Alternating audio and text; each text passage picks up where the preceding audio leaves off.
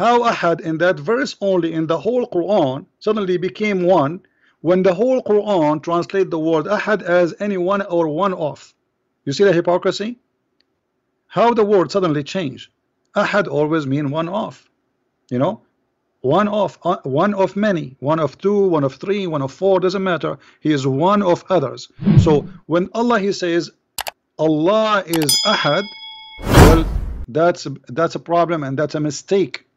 So it might be that Allah, or the verse say that Allah is the same as ahad. It's just another name for ahad. Now, you know, and when the Muslims, by the way, when the Muslims they say Allah, Muhammad, he came for Tawheed, right? yes. Okay, the Kaaba have 360 idols. So do we unify them all? We became we made them all Allah. Is that what it's mean? This was mean. By the way, David, there's somebody posting bad. Yeah, bad. we got him. Blasphemous wine. We know. Yeah. He has no shame. But CP, to add to this point, guys, pay attention. Chapter 112 says Allah is one of. That's first mistake, proving Quran doesn't teach Tawheed. Now hold on there, Sam. Before you make such wild claims, allow me to actually teach you a lesson about Arabic morphosyntax. What Shimon is talking about here is the ayah in Surah Al-Ikhlas. أعوذ بالله من الشيطان الرجيم بسم الله الرحمن الرحيم Allahu Ahad. In translation, say He's Allah, one. He makes the claim that the word Ahad means quote-unquote one of. Such a claim, though, incurs many drastic absurdities that a linguist of no language is going to accept. First, the preposition of, whose Arabic equivalent is min or an, depending on the context, is not found in the verse, so such a translation can already be discarded as a false one.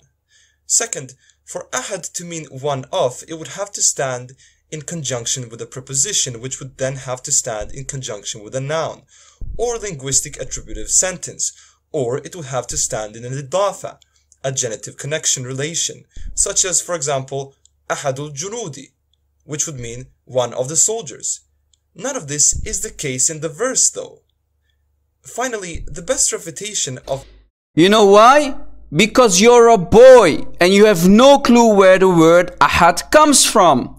Let me teach you where the word ahad comes from, you boy. You Bosnian boy. You're finished. You're finished. You're finished. That's what Muhammad hijab would have said, right?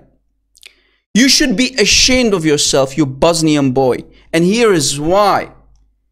Your grandfathers and grandmothers, they suffered at the hands of the Ottoman Muslims when they attacked your country at that time, the Kingdom of Bosnia. And the Kingdom of Bosnia fell in the year 1463. And they forced Islam on the poor Christians at that time.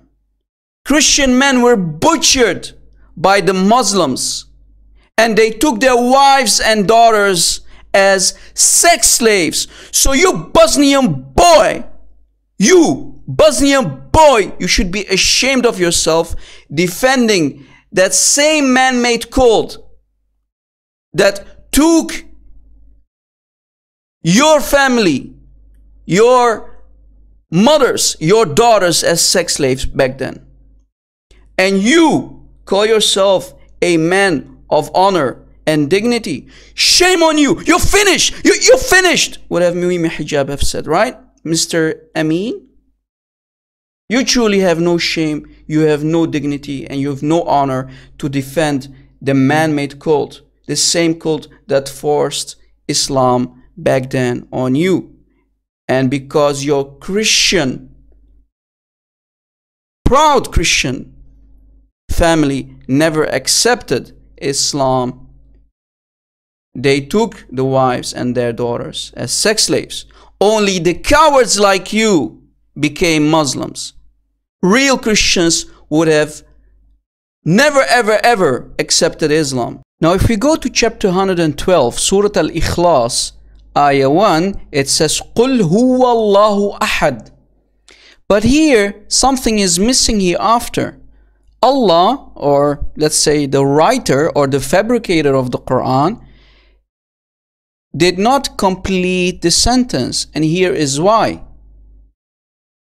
Ahad means in the Arabic one of. Why did Muhammad actually use ahad, and why did he not use wahid? Ahad and wahid is not the same word. Ahad means one of, but one of what? Why are you not finishing the sentence? Oh, Allah? Allah. Why didn't you finish the sentence? What do you mean by say he is Allah, one of? What do you mean? One of what? Many gods? Is that what you're saying? Many cars? Many donkeys? Allahu alam. Allah knows best, right, Muslims? But let me prove to you that Muhammad actually stole this word. He stole it from the Holy Bible, from Deuteronomy 6:4. Let me prove it. The word is not an Arabic word. Ahad is not an Arabic word. It is directly stolen from echad, one.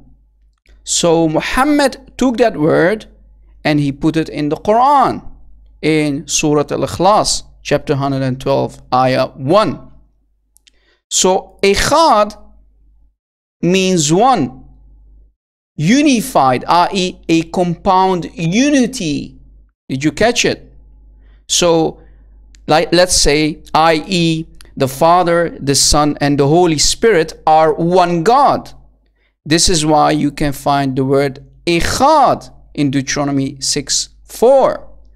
But there's another word in the Hebrew language that is yachid, which also means one, the only one, or in this case, the numerical one, i.e. 1, 2, 3, the one, right? But Deuteronomy 6:4 used echad, and that's unified. So we Christians don't have any problem with echad, because we believe that the Father, the Son, and the Holy Spirit are one, unified, a compound unity. But when Muhammad stole that word and he put it in the Quran, he created a mass confusion. He created a disaster, because here it says one of. It can be at least two persons or two things, at least two or more. So ahad means one of many, at least two. So the echad here, the echad is an Hebrew word, as we said, right? So Allah, if he was actually God, as the Muslims claim, he should have used wahid. That is the correct and right word for one, not ahad. Did you catch it? But he used ahad, which is a direct stolen word from the echad, from Deuteronomy 6:4, let's say. So we Christians have no problem at all with echad. The problem is for the Muslims in this case. This is most troubling for Jews, Muslims, right, Emin, and anti-Trinitarians, since the word yachid, the main Hebrew word for solitary oneness, is never used in the reference to God. So yachid was not used. Echad was used in the Holy Bible for reference to our holy living God of Abraham, Isaac, and Jacob. And as we explained, the word echad was used in Deuteronomy 6:4, not yachid. So Muhammad directly stole echad, ahad, from the Holy Bible. Did you catch it? That is the real meaning of echad, ahad, one of, right? We Christians have no problem with this word. But Muslims should have a problem with this word because the Quran, Allah, but we know it's Muhammad who fabricated the ayahs of the Quran. He should have used wahid, not ahad. Thank you, Emin, for exposing the Quran, Allah, and Muhammad. Thank you. Let us continue. Secondly, CP, isn't it true in chapter 9, verse 31, it says that Allah wants people to take Him and Messiah as lords and no one else? Yeah, this is actually but when you read the translation, it comes differently. Yes. They say to take Allah yeah. So in Arabic it says, you know, they are taking their monks and their rabbis as God instead of Allah and the Messiah. But the Muslims in their translation, they put it as they wish and they change it. So they make it no. They took their monks and their rabbis and Jesus as God instead of Allah, when the fact this is a fabrication. So you're saying the Arabic clearly, because you know the Arabic, the English, we don't know, we're English speakers, for us. You're saying chapter 9 verse 31 says that the Jews and Christians, their mistake was that they took the rabbis and monks as lords besides Allah and the Messiah, meaning that Allah and the Messiah should be their one Lord. That's what the Arabic says? Yes, exactly. This is what the Quran is saying. I confirm. In Arabic, and I changed it to say I'm lying. اتخذوا أحبارهم ورهبانهم أربابا من دون الله والمسيح ابن مريم وما أمروا إلا ليعبدوا إلها واحدا لا إله إلا هو سبحانه وتعالى. Here you notice, by the way, it says it clearly instead of the Messiah and Allah, and then it says the word wahidan. You see the word one? That is one, wahid, not ahad. That is the correct one. That's the correct word for the word one. That's true. Wahid in that verse, not ahad. Let us address Christian Prince's first grade elementary school level. Okay, let's do it. Let's do it. Grammar. Sam Shimon and CP attempt to make it seem that there is a purposeful mistranslation of the segment of the ayah which says Min dunillahi wal Masiha, wherein they claim that the correct translation is besides Allah and the Messiah. I.e., they claim that the Quran says that a group of people took their monks and rabbis as lords besides God and the Messiah, implying Trinitarian. Now here you just prove to everybody that Allah or the writer of the Quran just lied about the Christians because the Christians did not worship their rabbis and monks.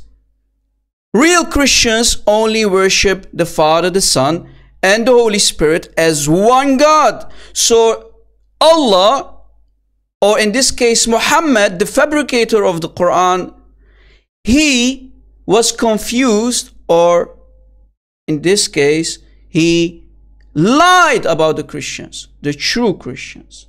Let us continue. This is simply not the reality though, for a very simple reason. Cases. The Arabic language has 3 cases: marfu', majroor, and mansoob. In translation, nominative, genitive, and accusative. To skip all the grammar that was too boring for CP to listen to in class, I'm going to address the particular usage of the genitive and accusative cases. Okay, teach us. First of all, when a preposition is used in Arabic and is then followed by a noun, it is a rule that the noun is then going to be in the majroor case and not the mansoob case. Let me show you what I mean. If I said min dunil kitabi, I could only use the suffix I at the end of the word al-kitab. I cannot use the suffix a for the singular nouns after a preposition, as then the noun would be in the mansoob case. This means that I cannot say min dunil kitab. So here is fooling anyone who does not know Arabic or speaks Arabic, because the Dhamma, Fatha and Kasra that you see here underneath or on top of the Arabic words, they did not appear in the Uthmanic Quran in the 7th century. They came much later, let's say in the late 9th and 10th century. Much too late. Do you understand? So they started to play with the Quran and add the tashkil, the Dhamma, Fatha and Kasra much later. Too late after the 7th century. because Uthman compiled the Quran and he gave the command to Zayd ibn Thabit to compile the Quran in the 7th century in 9 perfect copies, as if the Quran was not already perfect yet. But that's off topic. Let it go, right, Muslims? So my challenge is, I will give you $1,000 if you can find me a complete Uthmanic Quran from the 7th century. Mark my words, a complete Uthmanic Quran Mus'haf from the 7th century that has Dhamma, Fatha and Kasra, Tashkil in the Arabic words in it. Can you find me one? I challenge you to find me one. Do you see how he's fooling everybody, people? Did you catch it? This is deception. This is Taqiyya 101.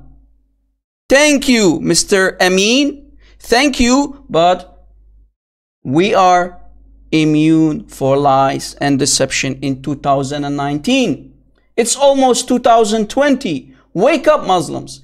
Do you see the deception right here? Let us continue. Now, since this guy claims to know Arabic better than our brother Christian Prince, and he's trying to act tough and try to show everybody that his Arabic is better than a native Arabic speaker like Christian Prince, let us see if this Abdul can read the Quran of his dead moon idol, Allah, the correct way. I mean, he's the Muslim. He claims to know Arabic better than Christian Prince. And all of us, let's see if he can actually read the Quran of Allah as a Muslim the correct way. In the Mansub. Now, let's look at the ayah. أعوذ بالله من الشيطان الرجيم. اتخذوا أحبارهم ورهبانهم أربابا من دون الله والمسيح ابن مريم وما أمروا إلا ليعبدوا إلها واحدا لا إله إلا هو. Who? You said who? Who? Is that the way to read the ayah? It's huwa. You see? Huwa, not who. Guys, what did he say? لا إله إلا هو. Again? لا إله إلا هو. Who? It's huwa. You scumbag. Next time, try to learn to read the Arabic. Then, when you have a fully grown beard like Mimi hijab, then come back and try your luck out and correct someone, a master in the Arabic and Islam like Christian Prince. Thank you for this comedy. Thank you for watching, guys, and God bless. Huwa, huwa, huwa, huwa, huwa, huwa, huwa, huwa, huwa, huwa, huwa, huwa, huwa, huwa. إلا هو سبحانه إلا هو سبحانه